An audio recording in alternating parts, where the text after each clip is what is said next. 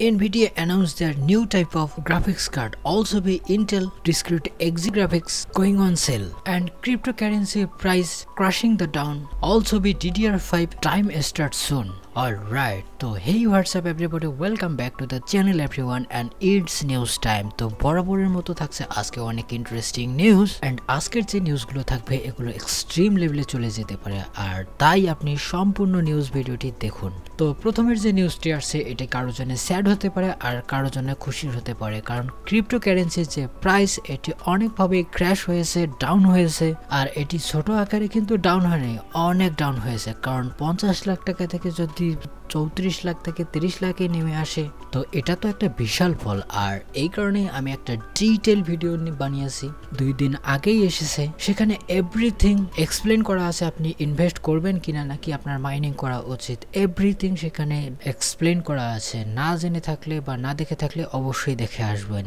Super recommended. Well, তো এর ফলে কাদের অসুবিধা হবে? যারা মাইনিং করতে চেয়েছিলেন বা মাইনিং করছেন, ক্রিপ্টোকারেন্সিতে ইনভেস্ট করছিলেন, বা বিটকয়েন নিয়ে আপনার পরিকল্পনার শেষ নেই, তো সেক্ষেত্রে আপনার জন্য একটা খারাপ নিউজ হয়ে গেছে। আর যদি অলরেডি টাকা লাগিয়েই থাকেন তো আপনার তো কথাই বলা যাবে না। তবে যাদের সুবিধা হয়েছে, বিশেষ করে গেমার এবং যাদেরকে গ্রাফিক্স কার্ড প্রয়োজন, অর্থাৎ আর মনে হয় সামনের দিকে গ্রাফিক্স কার্ডের প্রাইস বাড়ার প্রশ্ন আসবে না, কেননা এইভাবে যদি ফল হতে শুরু করে তো মাইনাররা আর কার্ডের উপর ইন্টারেস্ট দেখাবে না, ফলে তারা যে কার্ডগুলো কিনেছে এগুলো বাজারে চলে আসবে, আর কোম্পানিগুলো যেগুলো মেক করে থাকে তো সেগুলো তো আপনি পাবেনই। অর্থাৎ গেমারদের বা যাদের গ্রাফিক্স কার্ড দরকার তাদের জন্য তো সোনায় সোহাগা। আমি চাই কিছুদিনের মধ্যে খুব কম দামে যাতে এই গ্রাফিক্স কার্ডগুলো অর্থাৎ পুনরুদ্ধার হয় গেমারদের জন্য graphics card. Thank you Elon for your tweet. তারপরের যে নিউজটি আসছে সেটি স্যামসাং এর কাছ থেকে। আর স্যামসাং যেসব মেমোরি মডিউলের জন্য চিপস বা ডাই বানাবে তার পাওয়ার দেওয়ার জন্য তারা নতুন এক পিএমআইসি ডিজাইন করেছে, যেটি এন্টারপ্রাইজ লেভেলে কাজ করে থাকবে।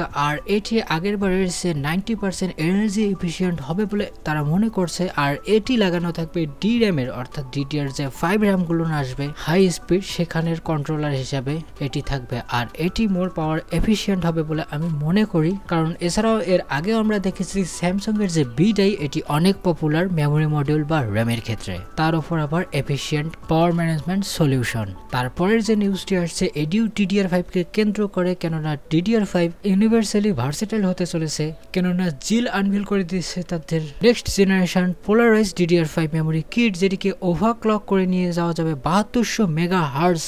Yes my friend, 72 megahertz with CL36 timing এর ক্যাশ লেটেন্সির সাথে। আর তাছাড়াও এতে তো 8GB থাকছেই। ওয়াও, DDR5 খুব উজ্জ্বল হতে চলেছে সামনের দিকে।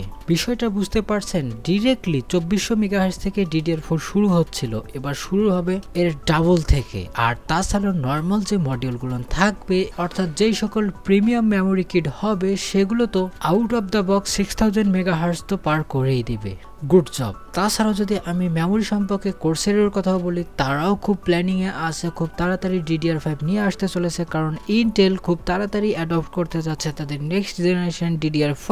তাছাড়াও কয়েকদিন আগে তাদের ওয়েবসাইটে শোকেস করে দিয়েছে যে DDR5 হবে, এটি out of the box 6000 megahertz তো পার হবেই। আরও যদি ডমিনেটর এবং ভেঞ্জেন্স প্রো 8GB চলে আসে তো সোনায় সোহাগা হয়ে যাবে। একই পারফরমেন্স, তার উপর আবার লাইটিং, ইটস RGB।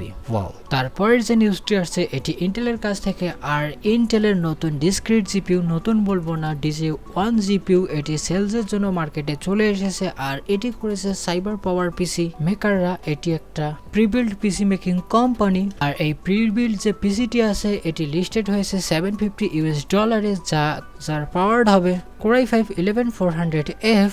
আর এর ডিসক্রিট জিপিইউ হিসেবে এখানে ব্যবহার করা হয়েছে, এখানে যেটি দিয়েছে অ্যাকর্ডিং টু লিকস, তো DG1 GPU with 80 compute units এর সাথে যেটি আসবে। আর এটি পারফরমেন্স করে প্রায় RX 450 বা 550 এর মতোই, যার শেডিং ইউনিট 640, যা আমরা জিপিইউ কোর হিসেবে জানি। তো এর আগে এসুস এবং কালারফুল কিন্তু এই কার্ডটি ম্যানুফ্যাকচার করেছিল EIB হিসেবে। আর হ্যাঁ, এই পিসিটি কিন্তু বর্তমান সময়ে বেস্ট বাইয়ে লিস্টেড হয়েছে। তাই বলা যায় সামনে যে DG2 গ্রাফিক্স আসবে এটি মোটামুটি পাওয়ারফুল এবং RTX 3000 সিরিজের মিডিয়াম সেকশনের কার্ডের সাথে কম্পিট করার মতো ক্ষমতা রাখবে। Best of luck Intel. তারপরে যে নিউজটি আছে এটি server grade and data centre base সিপিইউর জন্য, কারণ অ্যাম্পিয়ারের রোডম্যাপ তারা সুইচিং করতে চাচ্ছে উইথ নিউ সিপিইউ কোর ডিজাইনের সাথে। এখানে দেখা যাবে 128+5 ন্যানোমিটার প্রসেস নোডে হাই পারফরমেন্সেবল সিপিইউ বা প্রসেসর, তবে এটি সার্ভার গ্রেড হয়ে থাকবে, কনজিউমারদের জন্য না। আর এটি তারা প্ল্যান করতে চাচ্ছে 2022 সালের। আর হ্যাঁ, এটি 128+ কোর থাকতে পারে আর এটির ফ্যাব্রিকেশন প্রসেস নোড হতে পারে 5 ন্যানোমিটার। আর তাদের যে এখানে আপ স্কেলিং স্কোর দেখা গিয়েছে এটি ইনক্রেডিবল হয়েছে, কারণ এখানে যদি আমি জিওনের কথা বাদই দিই অর্থাৎ সেকেন্ড জেন ক্যাসকেড লেক এবং যদি আমি এপিক সেকেন্ড জেনারেশনের কথা বলি, তো সেক্ষেত্রে এটির পারফরমেন্স ধারের কাছেও নেই, এর অনেক আপলিপ করেছে, অর্থাৎ 1.6 টাইম ফাস্টার হতে চলেছে এপিক রোম সিপিইউ গুলোর চেয়ে। Incredible performance.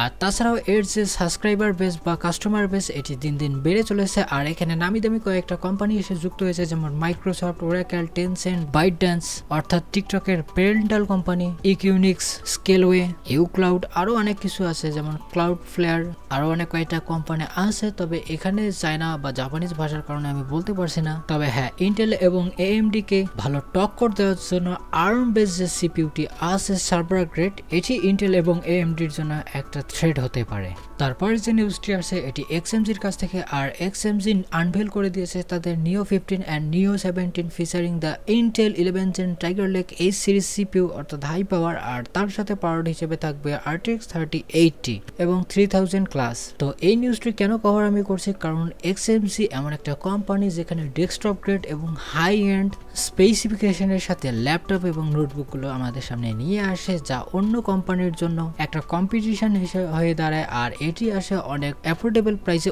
ওই স্পেক অনুযায়ী, যা অন্য সব প্রিমিয়াম ব্র্যান্ড দিয়ে নাও থাকতে পারে। আর এই কারণে এটি হওয়া দরকার ছিল, অর্থাৎ কাস্টমারের সুবিধার্থে এই কোম্পানিটি আমাদের সামনে চলে এসেছে।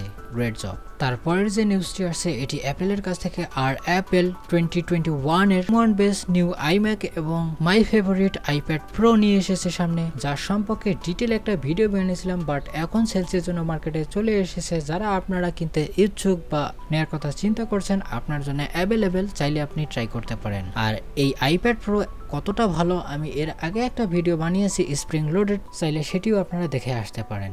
এন্ড শেষের যে নিউজটি আসছে এটি এনভিডিয়া এর কাছ থেকে। আর এনভিডিয়া অ্যানাউন্স করে দিয়েছে কম্পিউটেক্স 2021 এর কিনোট। আর এটিও AMD-র মতো একই জন্য হতে চলেছে, তাই অবশ্যই রেডি থাকুন ভালো কিছুর জন্য। তাছাড়াও যদি এখানে আরো ভালো কিছুর কথা বলি, তো অবশ্যই বলতে হবে আমাদের এনভিডিয়ার কিছু অ্যানাউন্সের কথা এবং একেবারে গ্রেট নিউজের কথা, কারণ এখানে তারা নিয়ে আসতে চলেছে নতুনভাবে RTX 3080, 3070, 3060 Ti অ্যান্ড 3060। আর সবচেয়ে ভালো বিষয় হলো এটিতে মাইনাররা আর বেশি লাভ করতে পারবে না, আর এটি লেবেল হয়ে আসবে LHR নামে, অর্থাৎ লাইট হ্যাশ রেট, যার ফলে যদি কেউ মাইনার বা যে কেউ যদি এটিকে দিয়ে বিটকয়েন সহ ইথারিয়াম মাইনিং করতে চায়, তো এটি লিমিট লাগিয়ে দিবে। আর এটি এত কম পরিমাণে ক্রিপ্টো মাইনিং করবে যা যে কোনো মাইনারদের জন্য কোনোভাবেই লাভজনক নয়। আর তাছাড়া ওটা নিয়ে টেনশন নেই, কারণ এর প্রাইস অনেক কমে গেছে যে কোনো ক্রিপ্টো কারেন্সির। হ্যাঁ, তবে তারা যে এই অ্যাপ্রোচটি আমাদের সামনে রেখেছে এটি খুবই ভালো। তবে আপনারা হয়তো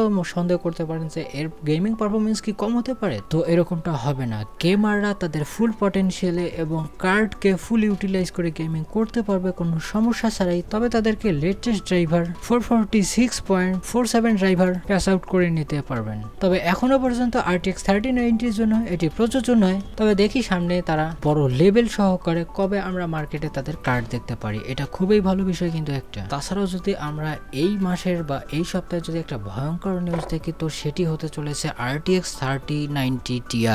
yes, RTX 3090 Ti, it's freaking অসম। তবে কমপ্লিটলি এটা একটা রুমার, তবে আর জোট্যাক এক্সপেক্ট করছে এটিকে আসার ফায়ারস্টোন সফটওয়্যারের মাধ্যমে। আর এখানে হেল্প করেছে জাপানিজ পিসি মানিয়া। তবে এটি আসা না আসাটা পরের বিষয়, তবে এতে আর একটা গ্রাফিক্স কার্ড প্রফেশনালদের জন্য এক্সপেক্ট করা যায়। মেবি সেটা হতে পারে অ্যাম্পিয়ার বেস A6000 সিরিজ, যা মেবি আসতে পারে 48 GB অফ HBM2 মেমোরির সাথে, দেখি সামনে আসে কিনা, তবে এটিও আসলে নন কনজিউমারেবল হবে। তবে কয়েকদিন থেকে আরেকটা যে লিক চলে আসছিল এনভিডিয়া RTX 3080 Ti অর্থাৎ Ti সিরিজের 3070 Ti অথবা 3050 Ti, কয়েকদিন থেকে তো আশা করছিলাম খুব তাড়াতাড়ি আসতে পারে। তবে আমি মনে করি এটি তারা নতুনভাবে অ্যানাউন্স করতে যাবে তাদের next keynote কম্পিউটেক্স 2021 A maybe. I hope যে ভিডিওটি আপনাকে ভালো লেগেছে। যদি লেগে থাকে অবশ্যই একটা লাইক দিবেন, আর যদি কিছু বলার থাকে কমেন্টে সেটা জানিয়ে দিতে পারেন। আর এখনো যদি আমার চ্যানেলটিকে সাবস্ক্রাইব না করে থাকেন তো প্লিজ চ্যানেলটিকে সাবস্ক্রাইব করবেন। তো আজকের মতো এ পর্যন্তই,